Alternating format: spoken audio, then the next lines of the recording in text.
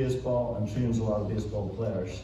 And then some of his ideas about how to train people with using different techniques to protect the shoulder, not concentrating on just velocity, velocity, velocity, and doing some stuff. And some of the ideas of how he understood how the body worked and the kinematic sequence and how you could train that was kind of intriguing to me. And I really wanted him to get in to talk to the group today, because we need to have more of, we have our clinicians that work with the patients, we have our physical therapists and our surgeons, and they don't see enough of the healthy athletes. We need to know how the healthy athletes are as well. I mean, as clinicians, you see the numerator, you need to know what the denominator is doing. So we need to get the people, so that's why Nick is here today, that's why Coach Alvaro is going to speak in the afternoon, that's why he's here. Because these guys see the supposedly healthy athletes, and we want to know what they're doing with them so that they can guide us and we can guide them. I'll make this a long introduction because at the AOSSM this summer, Tom Brady sat down for an hour in front of the AOSSM membership, and he spoke, he answered any questions that were asked. Jim Gray interviewed him in front of the audience, but he took questions from the audience, and all he said was, and I don't like complimenting Patriot players, but all he said was, as long as nobody videos or record this, I'll say whatever you want me to say, I'll answer any questions. But one of the take-home messages I took from it was, he said in professional sports, we used to work in silos. The coach wouldn't talk to the doctor wouldn't talk to the strength and conditioning coach, the strength and conditioning coach wouldn't talk to the athletic trainer didn't talk to the coach. Everybody worked in their own silo. He said that changed in the last 10 years. Especially with the Patriots, but you know, in other teams possibly, that everybody works together, everybody works as a one unit where everything is overseen, what is being done medically, what's being done training-wise, what's being done on the field of play, who plays, who doesn't play, how many plays they go in for, who gets rested. And that's what we're trying to do today, is get everyone's input into how we manage our athletes, in particular in this instance baseball players. So thank you for coming. Thank you.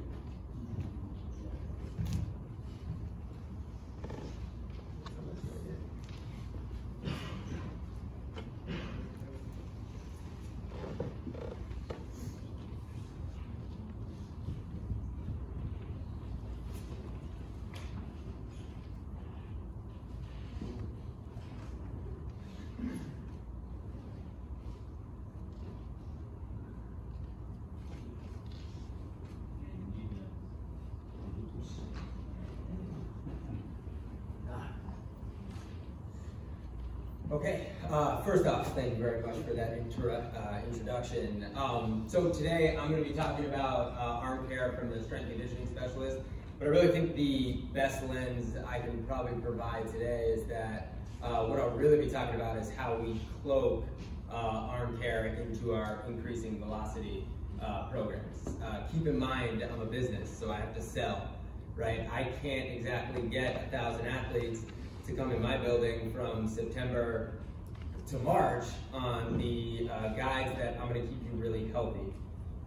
They're not really interested in that right away.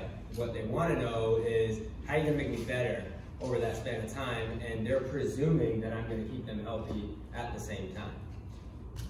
I'll take a moment just to introduce myself real quick here. My name is Dr. Serio. I am the co-owner of Athletes Warehouse. We are a youth strength and conditioning facility, really a student athlete strength and conditioning facility. We specialize in the student athletes, so that's really anywhere from middle school up through collegiate level. We have some professional level athletes, but they've probably been with us since they were either a high school age athlete.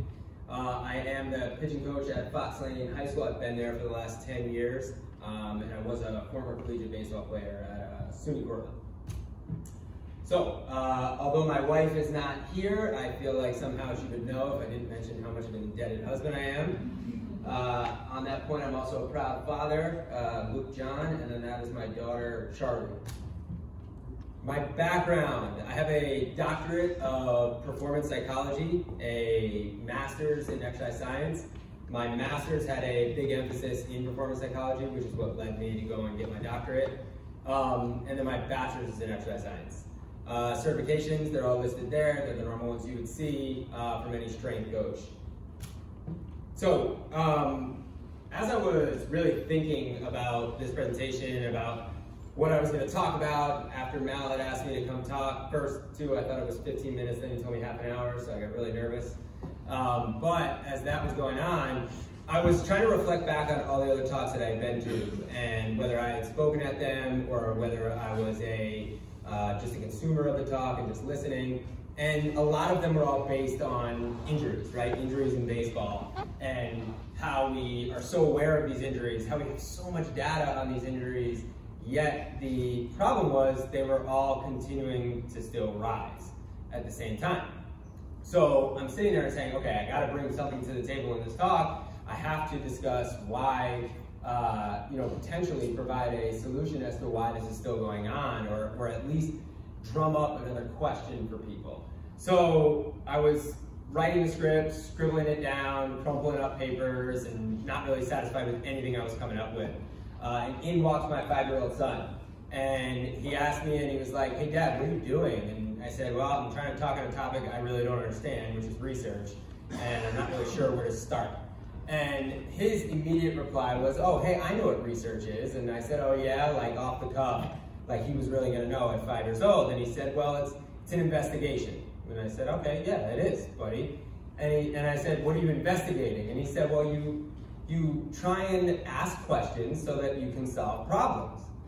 And I sat back and I was caught off guard because I was like, this is crazy inquisitive for a 5-year-old. And first of all, too, I also thought, there's no way my overpriced preschool is where he got this from. So I had to ask, where did you get this from? And, of course, shocked me again. And he said, Mickey Mouse Clubhouse. They solve an investigation every episode. So it was this interesting moment that happened, right? Where he made something that should be so complex seem so simple. And what really hit home to me was there's a problem to be solved, right? And what are we missing in that problem? Now, obviously, we're all here, and we're all talking about injuries in terms of that, and we're resting assured that that is the problem we're facing in baseball right now. These injuries are occurring at a rapid rate. So when he sparked that, I immediately turned to the computer and I went to do a PubMed search. And I wanted to figure out, like, okay, if I typed in 2 key words, baseball and injuries, how many articles are going to come up? And it was like 1,800 plus. So I said, okay, well, let me change the keyword. So I kept baseball and I changed it to throwing velocity. And there was only 300.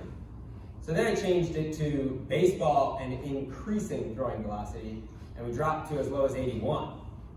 So it was starting to mess with me a little bit, because I was like, well, wait a minute, like, that might be the problem.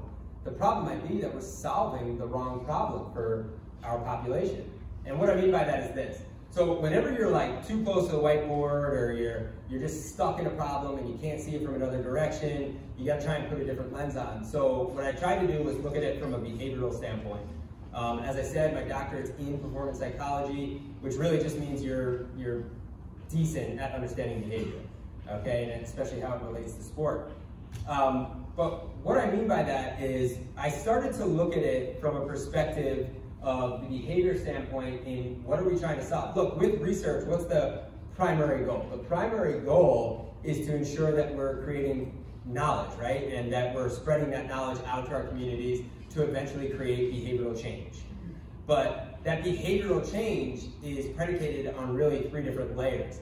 And I think we're missing how we're going at it. And that's really what I'm talking about. It's not that we're solving the wrong problem. The injury problem is the right problem. It's how we're getting that message out there. Our population that we really want to get this to, and keep in mind, remember, I'm talking about a student athlete. So I'm not talking about the professional level as much. The professional level will listen, right? Because they have a lot of money invested in these guys. But these younger levels, when you're talking about a high school baseball coach, I'm at best a mild consumer of research as a high school baseball coach. As a parent, I'm negligible, and as a kid, forget it. That's not even on my radar. So most of my consumption of information is going to come from my Instagram feed and how I'm going to interpret that. So let's get back to this behavioral topic here at hand. So when we look at trying to change behavior, there's really 3 layers this happens at. So it happens at our outcomes, it happens at our processes, and it happens at our identity. So when we're looking at this, and to understand that in simplistic terms, I'm going to get away from baseball real quick, and I'm going to go to really what sort of our populations probably have tried to change behavior on numerous occasions, which is weight loss. Right? So when we look at weight loss and we look at just outcome results, what might that look like? Well, I wake up every day and I weigh myself, hoping that that result will change. That probably doesn't work out, right? So that's what happens when we just attack our results end of a behavioral change. So then when we look to the process end of it, right, and we come down there and we say, okay, you know what? I'm going to add in a different routine that I do by going to the gym regularly and changing that gym routine. Okay, so how long does that last for most people? Who's ever tried that in here? It probably lasts about 10 days and you find excuses why that probably didn't continue or you couldn't continue it, so on and so forth. But then what happens, and if you've ever heard about people talk about, oh, hey, it takes 21 days, or it takes X, Y, and Z to create a new habit, or so on and so forth. Really what they're just saying is, it takes that long for you to internalize your identity differently. And what do I mean by that? See, if you really want to create that change, what that person has to do is they have to start viewing themselves as a healthy individual, as opposed to the individual who needed to go to the gym, who needed to lose weight. They have to start viewing themselves as, hey, wait a minute, I am healthy. I am on that track. I'm going to make decisions differently because I am a healthy individual. So all of a sudden their identity starts changing drastically, and they get true change, and they adopt this routine, and then they get the results they're really looking for. So let's relate it back to baseball. And here in this one, this is outcome-based change, right? This is pretty much what we're going after at the current moment. We're producing all this knowledge on these injuries, right? And suggesting certain process changes along the way, but we're not really attending to the identity of people we want to consume. And what do I mean by that? What is the identity of a pitcher? Anybody know? I can tell you flat out, I know exactly what the identity of a pitcher is. They want to throw hard. And whether they throw hard now, they probably want to throw harder.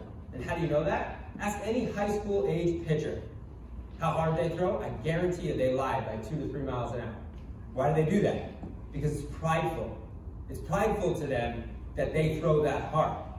But think about how entrenched that is in their identity. They're willing to compromise their moral compass and lie just to protect their identity, to say that they're a hard thrower.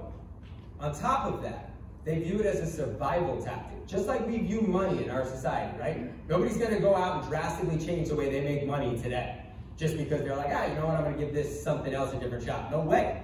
You got bills to pay, you got a family to keep, you got all these things that money is required to keep the life you wanna keep. Well, guess what? Throwing hard to them is as good as money. You wanna make a team, throw hard. You wanna get recruited, you better throw harder. You wanna play in the pros, you better throw the hardest. Because we know, as do coaches know, as that velo goes up, batting averages go down. And that's clear as day, and we're watching it go on. And who are they watching? They're watching the major leagues. It used to be the times when Mariano Rivera would come in and throw 98, and the Twins coach would say, hey, this guy should play in a different league. That's not even fair. Now we got 106s popping up on the screen. So how do we attend to this identity-based problem? Right? How do we attend to the fact that they are viewing velocity as their identity and the need for velocity as their identity?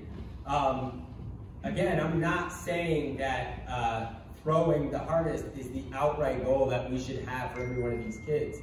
But the idea is that we need to determine a way to cloak our arm care and our injury prevention in the same system that is increasing velocity. Because if we don't, we're going to continue to lose to things like driveline when they're claiming these huge gains in velocity, which I get it, maybe those can happen, but never stating the injuries that are potential behind it. Think about how many college programs they work with. Think about how many high school programs they work with. Whose identity are they going after also? They're going after the coaches, because the coach knows the harder my guys throw, the better shot we got at getting people out. But the problem is we're not attaining to the fact that we need to couple our arm care or our injury prevention within that. So now that I'm done with my spiel on that, I'm going to put my strength coach hat back on, and I'm going to give you our summary of why we feel you must earn the right to throw hard. So before you even get to that increasing velocity point, we got to get you in a stable position, and we have to get you to understand what that actually looks like. So we follow three basic principles that underline not only our evaluation process, but also our programming process, and basically how we're going to progress any athlete through our system. First and foremost, we have the progression of specificity, which basically means I'm going to look at an individual as a human first. Okay, if they can't perform basic human functions, I have no business caring about what sport they play. That's irrelevant to me. They have to be able to perform these basic human functions, and we'll go over what we view those as. Whether we're right or wrong, it's how we've started to progress. Then, once they can prove that they can do that, we'll progress them to an athlete, to sport, and then we'll specialize it even further by getting into position. Coupled right with that is our progression of demand. So when we look at demand, we look at it from these four different paradigms. So we start out with position.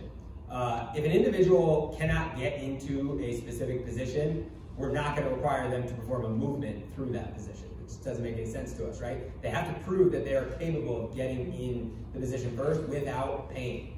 Next, we're going to move on to movement. So they have to be able to perform this movement accurately and effectively. From there, we're then going to tax them. Our first real prescription of load is going to be the speed at which they perform that movement. Can they eccentrically load the movement? Can they concentrically burst out of the movement?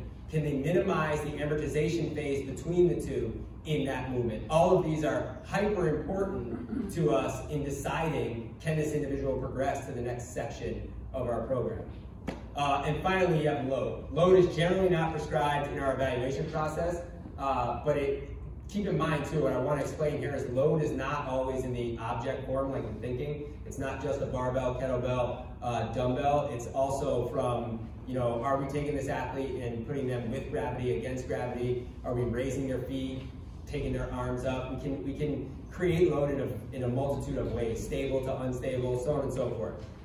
And then the final real paradigm that we follow is really should be titled individualization is a necessity, but really what we're talking about, and it's a way that I can give the cue as to why it is. I can't tell you how many times we get a kid that comes in and says, hey man, I play for X team and I got recruited by Y college already, and I throw like mid to upper 80s to low 90s, I got this. I really just need you guys to get me along the way. Great.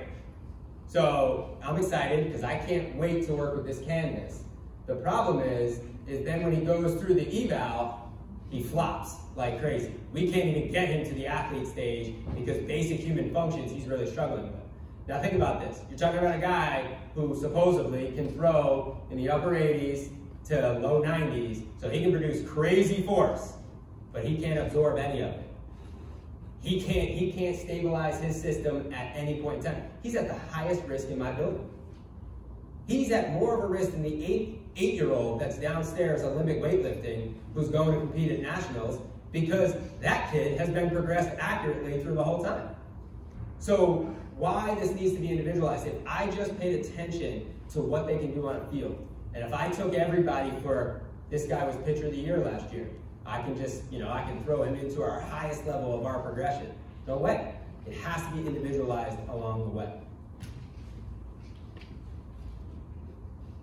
So now I'm going to take you through what our evaluation process actually looks like, just so that I can give a glimpse as to where we get our reasoning for putting corrective exercises in. Again, too, we view arm care as a holistic approach, as everybody has mentioned up here. Arm care is a squat, so we all understand. If my hips are weak, my shoulder is weak. The lat attaches to both, and you're not going to be in a good place if you got weak hips and this strong shoulder rotator cuff. So what we need to do is look at it from a holistic approach and understand that if a person has an issue at the ankle, at the knee, at the hip, that's going to show itself in their throwing mechanics. So we start off with a basic biometric history of the individual. And as Mal had mentioned, we do want to know, especially if we get an individual around the 15 to 16 year mark, and potentially even a little younger, we want to know when that growth spurt actually happened. We want to know if they've had it yet. And we do want to know what the height, weight of the parents and sometimes even the grandparents are, so that we can try and predict where they're at in terms of peak height velocity. From there, we'll move on to a very basic sport, injury, and health history, and then move to a joint arthrokinematics and postural analysis test. It sounds very complex. That happens very quick, that whole process. But really what we're trying to do is we're trying to clear the neck and shoulder. And once we've felt comfortable that we've cleared the neck and shoulder, we'll allow them to move on in our eval to our next 4 foundational movements, which we view as push, pull, crawl, and carry. And really that's going to comprise a lot of our upper body sort of foundational movements right there. From there, at that same time in that postural analysis and joint arthrokinematics, we'll be looking at the lumbopelvic hip complex. So once we've cleared that lumbopelvic hip complex, we'll move on to the squat and hinge. If they can perform, like we talked about before in that paradigm, position, movement, speed in the squat and hinge, we'll progress in that eval to the lunge, jump, and single leg hinge. Once that has been gone through that exact same paradigm, we'll move on to a single leg jump. We'll progress back to the upper body and start to look at anti-rotation. Listen, he wasn't joking. We do see upwards of 1,000 athletes a week in the middle of the winter. Again, a lot of those are training on a team, understand that, so they're not all in and we don't do a ton of one-on-one. Most of it is done in small group scenarios. But with that said, we've seen a ton of spondy issues with most of our baseball athletes right now. It seems to be this like quiet epidemic that is just rising in the baseball community right now. So what we've really started to look at is, can these guys just not absorb the amount of volume they are trying to do with this rotation? When you talk to kids and you're like, hey man, how much are you swinging? And it's, well, you know, I take 3 buckets a night every night, and you're talking about 150 swings a night from a kid who, keep in mind, that same kid, when we put him through an eval, can't even progress past the squat and hinge because we can't perform those at different speeds, at different movement patterns, and we're now asking this individual to rotate at high velocities for 150 times a night, every single night, and wondering why we're getting hurt. So the anti-rotation has been a big component for us. We've then moved on to a rotation component. Once they can prove that they can rotate and single leg jump, we'll progress to our sprint end of that eval.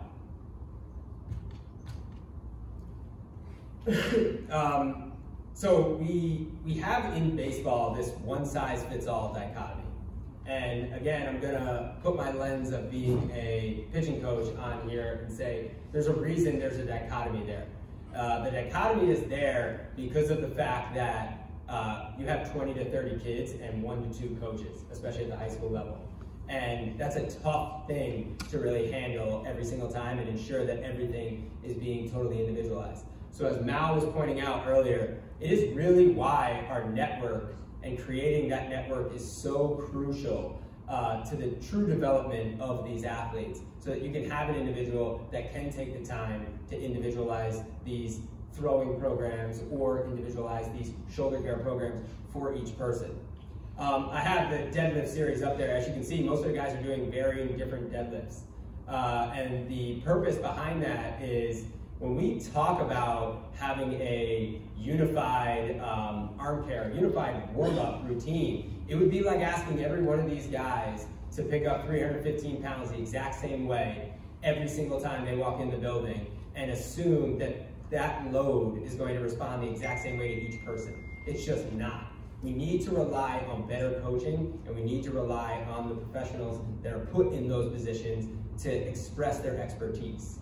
I was brought back to a point that Eric Cressy made, who in our field is literally considered the godfather of the shoulder because of how much knowledge he has in that particular area. And he brought up a case study from 2016 where he talks about the fact that a 2-degree difference in positioning of the scapula can exude upwards of a 6% difference in muscular activation.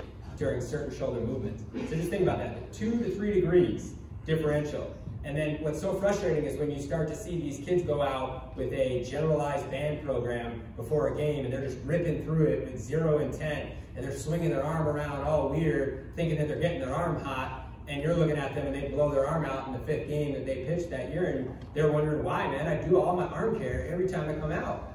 Because the small window and that room for error when we're talking about the shoulder is so precise. And it's why these programs like that need to be so individualized. So I don't want to sit up here and just point out problems that we've done, right? I want to try and attempt to be a problem solver, and it's definitely why Mal wants me up here, which is to talk about the MedBall series that we do. The MedBall series that we have at our facility is how we cloak arm care in, and into our promise of increasing velocity. So, key points to our MedBall program. The MedBall program we have is 6 different phases in it. Most important phases are phase 1 and phase 2. The biggest probably takeaway from the fact that we do this MedBall program is we have 4 months of no throwing a baseball for our athletes. So right there, plain and simple, that's probably more arm care than 90% of the high school age athletes are doing, which is stop doing the action that we know is going to eventually cause injury for at least 4 months' time, and allow yourself to refresh, regain strength, and get back stronger. On top of that, and how we've gotten to that point, we are basically trying to obliterate fall baseball. There's 0 point to it. It is at a time when the athlete is totally tired, they're taxed, they're playing just 1 game on a weekend, they're not taking anything serious, they're not getting recruited right then, so it's pointless. And it's really just a moneymaker for a lot of these club organizations. So we've been really trying to eradicate that scenario for a lot of our players so that they can experience this 4-month off window. Some other key components. That med ball that you see in the kid's hand is 1 pound. There's only one company that I've found that actually makes it that size.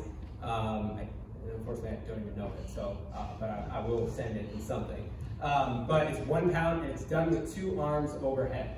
We perform the movement with 2 arms overhead because we've found that there's less impinging scenarios in that opposite side arm, that glove side arm, when they come actually overhead, and it also allows them to get chest back forward when they're going to make the actual throw.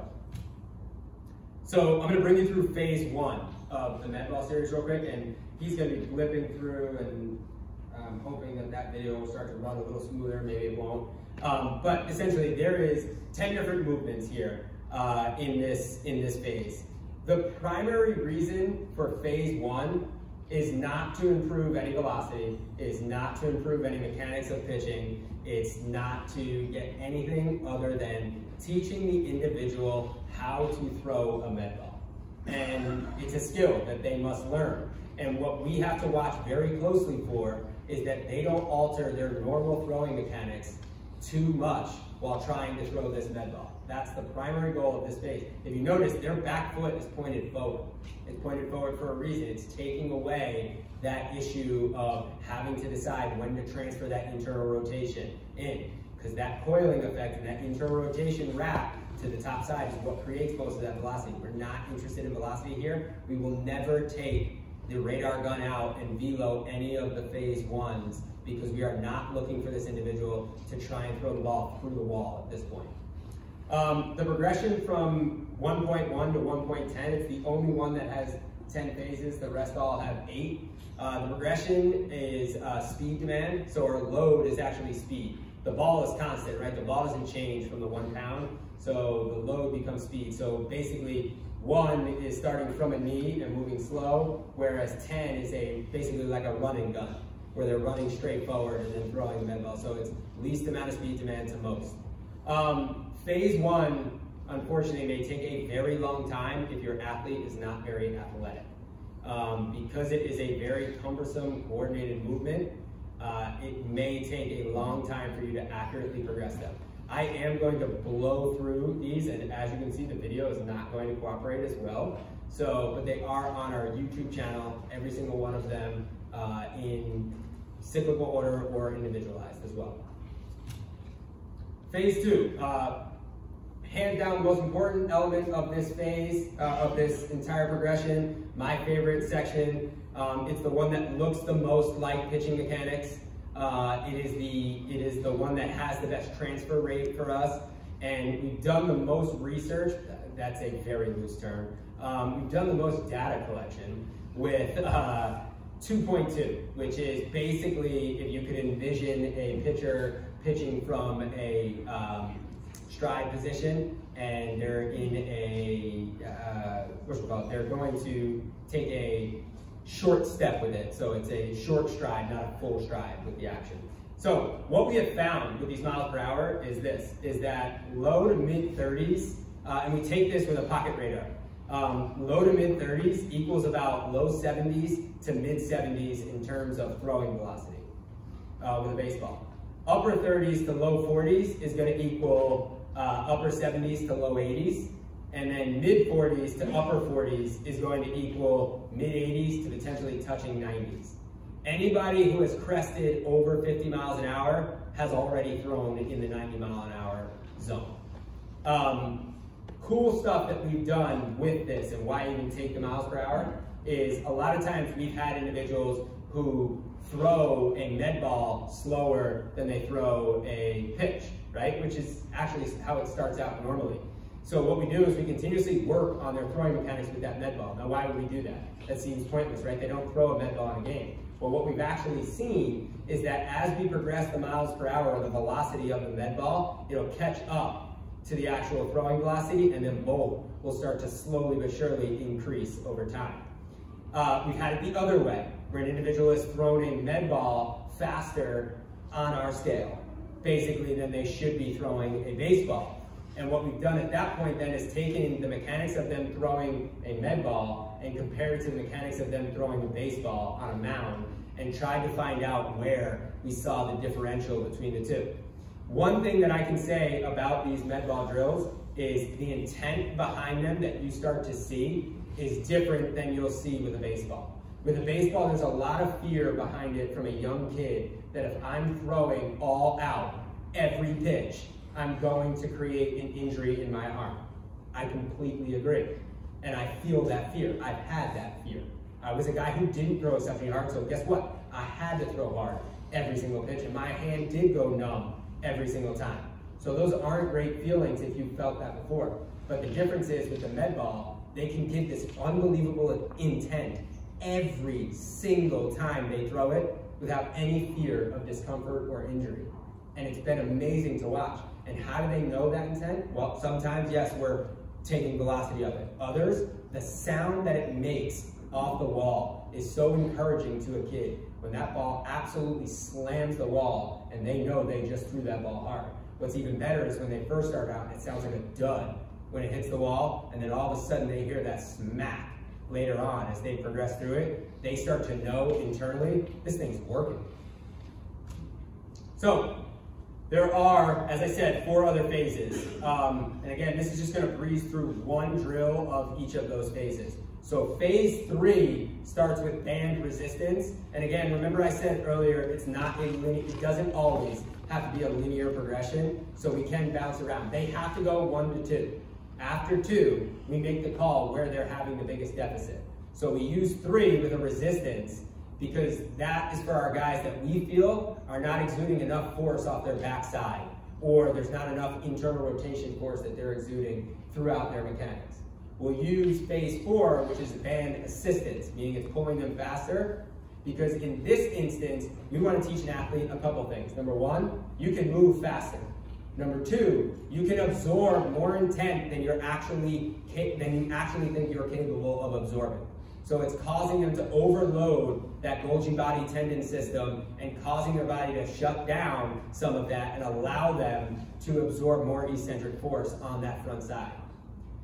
Number 5 is a drill that we use with also with our throwing mechanics, which is up the mound. We have created these little like half mounds that we have in there that you can see him throwing on. And we'll actually have an individual when they don't have a stiff front side, meaning like so they're losing kinematic sequencing by the front knee continuing to leap forward after it hits the ground, after that foot hits the ground. or they're not extending, triple extending through that front side, what we'll do is we'll have them throw up a mound so that eccentric load comes earlier and is less to them, and then we slowly bring them back down the mound to teach them they can do this on flat or vice versa. And then finally, number 6 is basically combining 4 and 5. So it's when we want maximal eccentric overload to happen for this individual on their front side. That's my son, Luke. Anecdotal experiences and takeaways. So again, this is not research. As Mal put it, we loosely collect data all the time. We are a business first and a data collection a very distant second. Because of the fact that we've been doing this now for 3 years, I can give you some of these statements with superior confidence in that we have had substantial success with athletes increasing velocity by doing this program without throwing a baseball for 4 months. We've had guys go from, no joke, 61, where I had to ask him if he was actually throwing a baseball hard as he could, to 88 miles an hour. Now granted, that took a 2.5-year period of time. That's not, and I'm also not sitting here saying growth didn't help me in that equation. The other part is we have never once had an individual decrease velocity or lose the gains that they have made by coming into that program. And probably most important, nobody has ever gotten hurt performing the med ball drills. Limitations, as we are aware of this, we are never just using med ball. So the med ball is always combined with strength and conditioning. It is also always combined with sprint and plyometric techniques. And we are never claiming that the med ball is solely the reason for their velocity increases over the time they spend with us. Keep in mind, we're usually trying to get an individual to spend at a minimum of 4 months with us to a max of 6 months with us during these phases that we're running them through. So listen, that's what I have today. I hope, if anything, I caused you to ask a different question, like my son put, to solve a different problem, and we can hopefully get it out there under a different lens to really start making a change. Thank you.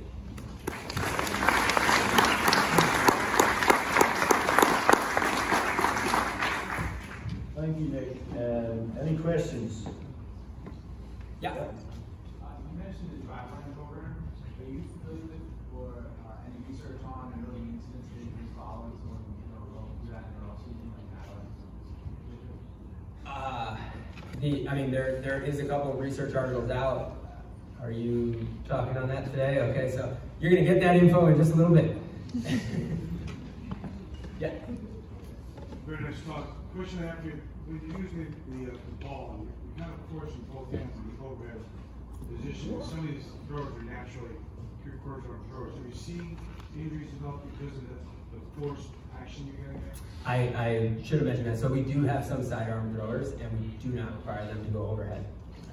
So in that instance, they will come off kilter this way, and they will throw from that side. One of the indicators that we look at when we're watching the drills, if somebody is not getting back to front side, okay, or that they're over rotating, so they're trying to create this sort of false separation, back hip, back shoulder, is the ball will come out spinning very weird. Any of the guys who you see throwing the ball at super high velocity, the med ball comes out in almost a knuckling pattern or a straight spin over state like this. Our sidearm guys, we allow the sideways spin to happen because naturally they're going to be coming to that. Good job, Nick. Question: 1 pound med ball. Do you ever use 6 ounce, 8 ounce, 9 ounce ball like some of the programs that are out there? Do you dabble even towards end of the training sessions? Like it's now February, March season beginning. Do you work on? So I'm going to talk a little bit about that as well after lunch. So I'm just curious. Are you guys always 1 pound ball? So we're always 1 pound with overhead stuff like that.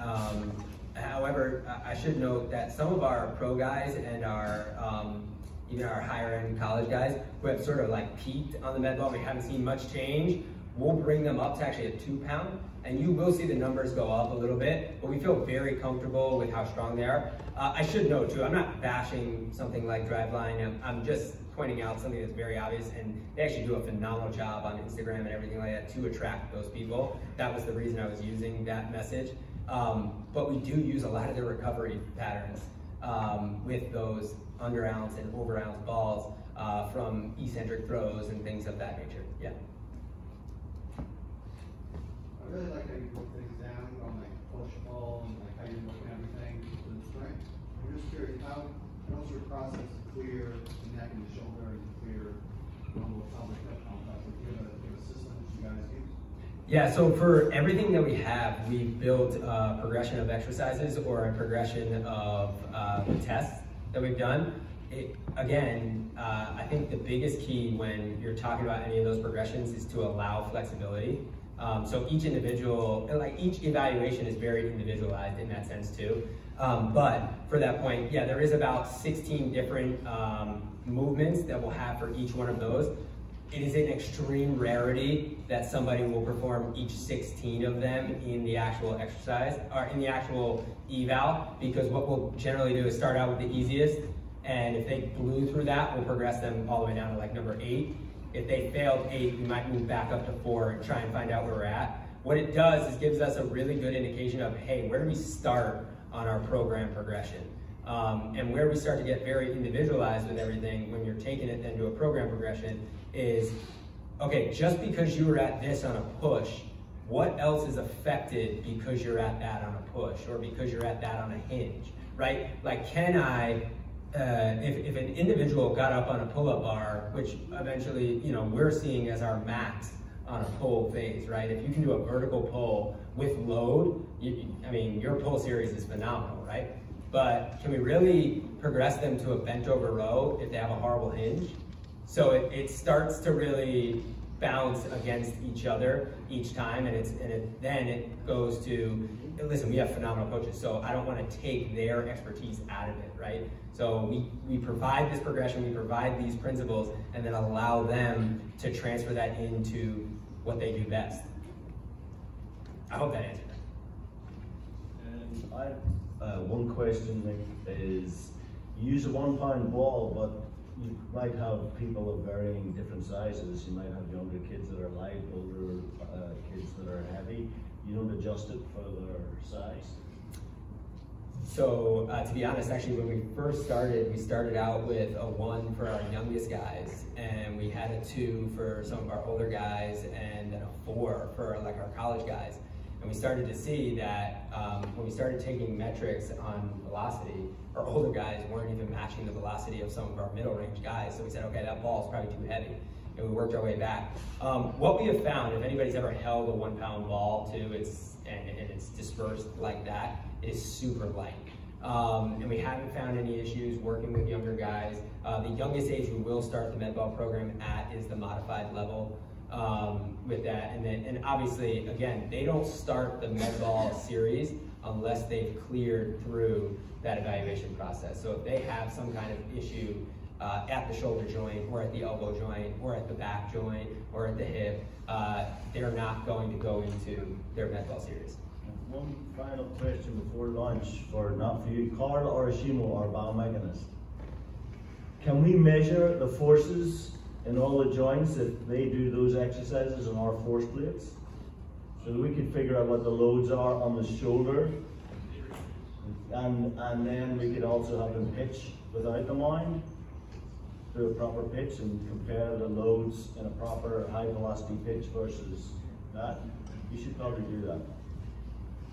On that, we are about 20 seconds off 12 o'clock, so it's lunchtime. We'll meet back at 1 o'clock. The speakers, if you meet up here, will go to the hot room for lunch and staff.